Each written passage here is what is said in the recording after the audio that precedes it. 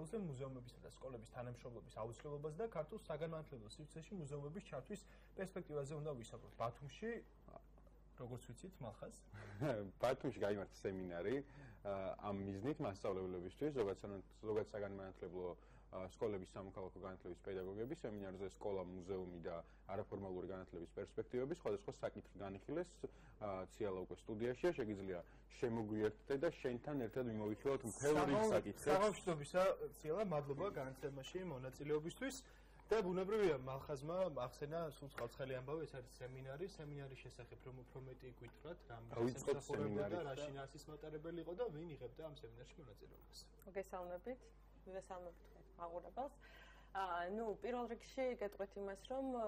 ორგანიზაცია მწვანე სექტორი, ანუ ის ორგანიზაცია, რომელშიც მუშაობ, ახორციელებს პროექტს საქართველოს ღია საზოგადოების ფონდის მხარდაჭერით, რომელსაც ქვია ინტერკონფესიული პლატფორმა სამუზეუმო სივრცეში. ცოტათი კომპლექსური პროექტია, ძალიან მოკლედ ვიტყვი, რამოდენიმე სიტყვით, მათ შორის ეს სემინარების ციკლიც მოიცავს ამ პროექტს. ჩვენი მიზანი არის ამ პროექტის ფარგლებში აჭარაში არსებობს რელიგიის მუზეუმი და ამ რელიგიის მუზეუმს დავეხმაროთ სხვა განვითარების კომპლექსური პროგრამის შექმნაში, რომელიც მოიცავს მათ მატერიალურ-ტექნიკურ მხარდაჭერას, ანუ სივრცის მოწყობას, საგანმანათლებლო რაღაც კონკრეტული სივრცის, რომელიც თანამედროვე ესეთი თქვათ იქნება აღჭურვილი 3D ფორმატის სათვალეების მონიტორის ყიდვას და ასევე პარალელურ რეჟიმში გვინდა დავეხმაროთ სკოლებთან თანამშრომლობაში, რაც გულისხმობს იმას, რომ რელიგიის მუზეუმი გახდეს ერთგვარი პლატფორმა, სადისკუსიო პლატფორმა კონფესიებს შორის რელიგიაზე, ტოლერანტობის საკითხზე სადისკუსიოთ და დავიწყეთ იმით, რომ პირველ რიგში გვინდა და შევხვდით სამოქალაქო საგნის პედაგოგებს, რომლებიც ასწავლიან სკოლებში ახალგაზრდებს ისეთ საკითხებზე, როგორც არის რელიგია, ტოლერანტობა, რელიგიის ისტორია, სხვა რელიგიების და მათ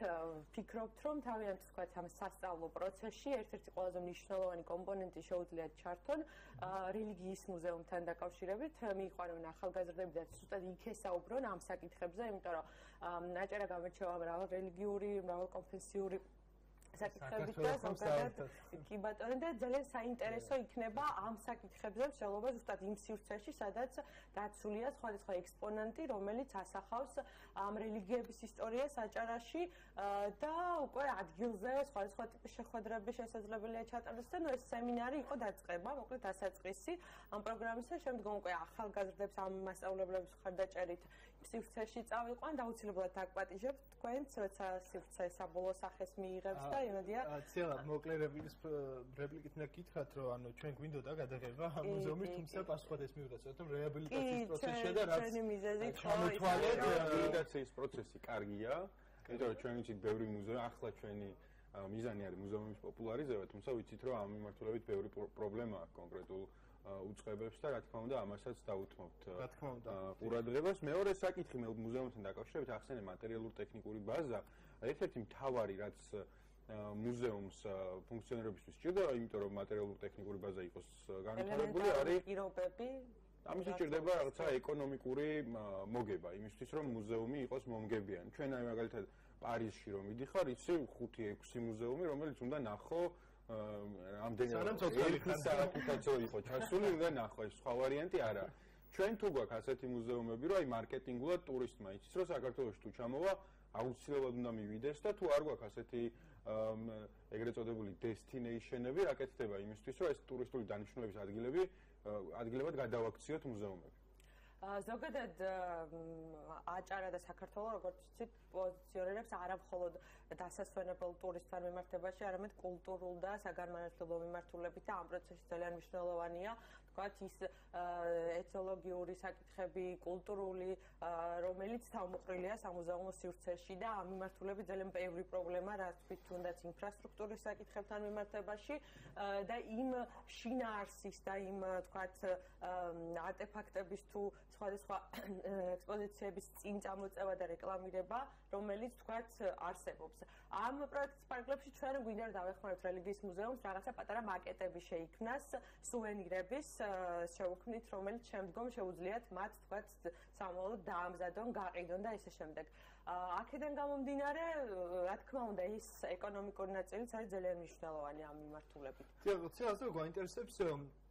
საკითხ ზოგადად სამაგანმანათლებლო სივრცე სკოლა და ამ სივრცის ერთგვარი გაერთიანება იმ თვალსაზრისით, რომ შესაძლებელია კონკრეტულ საგანს მაგალითად ისტორიას როდესაც სწავლობ შეიძლება ღიად ნათლად მოსწავლე მივიდეს წაიყვანო კონკრეტული მაგალითების საშუალებით ააჩვენო ეს პრაქტიკა რამდენად მუშაობს დღეს და ჩვენ მქონდა საუბარი მათ შორის ხულოდანაც ყავდა ჩართული რამდენიმე ახალგაზრდა და ისინი ამბობდნენ რომ ბათუმში სურდათ ჩამოსვლა მუზეუმების დათვალიერება თუმცა ვერ ხერხდებოდა იმის გამო რომ იყო რიგი პრობლემები ეს იქნებოდა ტრანსპორტირების პრობლემა მენეჯმენტის პრობლემა და ასე შემდეგ როგორ შეიძლება რომ ეს პრობლემები აღმოიფხვრას და ზოგადად განათლების სისტემაშიც დაინერგოს სწორედ ასეთი პრაქტიკაზე დაფუძნებული სწავლება და არა მხოლოდ გრიფირებული სახელმძღვანელოებით და ასე შემდეგ. როგორც ცნობილია ბოლო პერიოდში, ბოლო წლების განმავლობაში სამუზეუმო სივრცეებმა და მუზეუმმა შეიქმნეს ახალი დამატებითი კომპონენტი საგანმანათლებლო სივრცის ნაწილი, იმიტომ რომ ერთია როცა უყურებ რაღაცა კონკრეტულ ექსპონენტს, არტეფაქტს და მეორე არის თქვათ ისტორია ამის შესახებ და განსაკუთრებით ამ პროცესში მნიშვნელოვანი ახალგაზრდების ჩართულობა. ანუ სკოლასაც და მუზეუმსაც რეალურად შეგვიძლია ვთქვათ, რომ ერთ-ერთი მთავარი დანიშნულება აქვს საგანმანათლებლო კომპონენტი. აქედან გამომდინარე ძალიან მნიშვნელოვნად მიმაჩნია საგანმანათლებლო პროცესში სამუზეუმო სივრცის ვთქვათ თანამშრომლობა ამ პროცესში, იმიტომ რომ როდესაც უყვები კონკრეტულ ამბავზე, იმიტომ რომ თემატური მუზეუმებიც არსებობს, ხო, საქართველოში მაგალითად როცა ესაუბრები რელიგიაზე, როდესაც ესაუბრები ხელოვნებაზე, ეთნოგრაფიაზე, ისტორიაზე, ძალიან მნიშვნელოვანია კონკრეტული ფაქტების, მაგალითების საშუალების მოუყვება, იმიტომ რომ ისტორია, რომელიც დაფუძნებულია კონკრეტულ ფაქტზე, მაგალითზე არის უფრო ვთქვათ თვალსაჩინო, როცა ესაუბრები, აი მაგალითად ისე მიუბრუნდები რელიგიის საკითხსა ტოლერანტობას, როცა ესაუბრები ტოლერანტობაზე, რელიგიების ისტორიაზე, ძალიან მნიშვნელოვანია, რომ ადგილზე აჩვენო, როგორ თანაარსებობდა ეს რელიგიები, მაგალითად აჭარაში, რა ისტორია აქვს, რა ვთქვათ ექსპონენტები არსებობს ამასთან დაკავშირებით. ასევე რაღაცა ტიპის დისკუსიები. ჩვენ მაგალითად ვფიქრობთ, რომ სხვა კონფესიების წარმომადგენლები შეიძლება მოვიწვიოთ აქ და მათ ვთხოვოთ ასევე ვთქვათ რაღაცა ტიპის ექსპონენტები დაუმატონ ვთქვათ ამ მუზეუმს და უფრო საინტერესო და თვალსაჩინო გახდეს ვთქვათ ახალგაზრდებისთვის. რა თქმა უნდა, ანუ კითხვას დავუბრუნდები, ამ პროცესში სკოლის და მუზეუმის თანაარსებობა არის ძალიან მნიშვნელოვანი მათი მთავარი დანიშნულებიდან და მიზნიდან გამომდინარე საგანმანათლებლო მეტი ისტორიების ვთქვათ მოძიება, არა ვთქვათ მშრალი რაღაცა ისტორიული თარიღების თუ ფაქტების მოყვანა, არამედ თვალსაჩინო ჩვენება თანმიმდევრობით და ვთქვათ იმ თანამშრომლების დახმარებით, რომლებიც ამ მუზეუმებში მუშაობენ და ვთქვათ იციან უკეთ შესაძლებელია ვიდრე ვთქვათ კონკრეტულმა მასწავლებელმა და ესე შემდეგ და მათი თანამშრომლობა საბოლოოდ აისახება იმ შედეგზე ახალგაზრდებზე და მათ უფრო მეტად ვთქვათ თვალსაჩინო რომ გაუვითარდეთ უფრო მეტად მიმღებლები გახდეს ისევ რელიგიის ნაწილზე ტოლერანტობაზე სწავლა ძალიან მნიშვნელოვანია ჩემი აზრით სკოლის ნაწილში აი სამუზეუმო ნაწილის დამატება. გარდა საინტერესოებისა და გარდა პრაქტიკული დანიშნულებისა არის კიდე ძალიან სახალისო მუზეუმი, როცა რომის იმპერიის პერიოდის დაპყრობით ომებზე საუბრობ, გონიოში ესეთი კაი მუზეუმია გონიოს ციხეში, რეკლამა ხო არ გამომიყვება. პრინციპში რა საგანმანათლებლო შემეცნებითია, მაგრამ მინდა ისეთი კარგი თამაშებიც აქვს. რაღაცა ინოვაცია, დროინდელი იარაღები აწყვია, რაღაც ეს თუ არ ნახე, პრინციპში ვერც აღიქვამ იმ პერიოდის ამბებს და რაღაცა დამატებითი რესურსები უნდა დაამატოს თქვათ მუზეუმმა, რომ დაინტერესოს ადამიანები, იმიტომ რომ ეხლა თანამედროვე ინტერნეტის ეპოქაში ძალიან რთულია თქვათ მოწყვიტო ახალგაზრდები რაღაცა ტიპის ინტერნეტს და ეს შემდეგ და ამიტომ ძალიან მნიშვნელოვანია რომ რაღაცა აი რაც თქვა თამაშები თქვათ რაღაცა დამატებითი ისეთი საკითხების დამატება, რომლითაც თქვათ არა მხოლოდ ერთ კონკრეტულ ექსპონენტს აჩვენებ, არამედ თქვათ წაახალისებთ საინტერესოს გახდის. აი თქვენ თქვით დიახ, მნიშვნელოვანია სოციალისტიც, რომ ტექნიკურად გამართული იყოს ეს ყველაფერი, რადგან 21 საუკუნეში ახალგაზრდები ახსენეთ, ბუნებრივია ისტორიის პატივისცემა ძალიან მნიშვნელოვანია, თუმცა ამის მიწოდების ფორმებიც უნდა იყოს ამ საუკუნის შესაბამისი, უნდა იყოს შესაბამისი აღჭურვილობა და ჩვენ ძალიან დიდი იმედი გვაქვს, რომ თუნდაც აი ამ პროექტის ფარგლებში და არა მხოლოდ სახელმწიფოც მის რიგ პასუხისმგებლობას აიღებს და ეს მუზეუმები როგორც ჩვენ ასევე ჩვენ სტუმრებსაც სრულიად გამართულები დავხდათ. კი, აი მაგალითად დასაწყისში როდესაც გადავწყვეტეთ რაღაც ტიპის პროექტზე გვემუშავა, პირველი კომუნიკაცია გქონდა თვითონ მუზეუმის გაერთიანებას და მოკითხეთ თქვა რა ტიპის ხარდაჭერა ჭირდებოდათ და გითხრეს რომ აი რელიგიის მუზეუმი არსებობს, რომელიც წლების განმავლობაში რაღაც ტიპის თქვა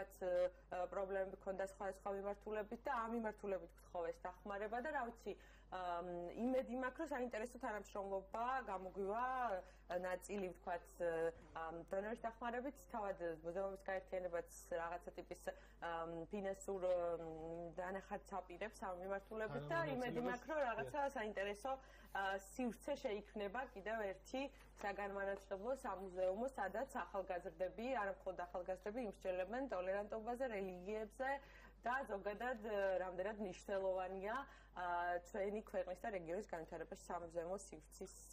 არსებობა. ძალიან დიდი მადლობა ციალა გაცავში მონაწილეობისთვის. წარმატებებს გისურვებთ მთელი გულით და იმედია შემდეგი ჩვენი შეხვედრა, როდესაც უკვე შევხვდებით, იქნება აი ეს მიმართულება კარგად განვითარებული და წინ გადადგმული ნაბიჯი იქნება თუნდაც ეს ერთი თქვენი სტუმრობა ამ საერთო საქმეში. ციალა ქათამიძე მწვანე სექტორის პროექტების კოორდინატორი იყო ჩვენი გადაცემის სტუმარი. გემშვიდობებით და წარმატებებს გისურვებთ.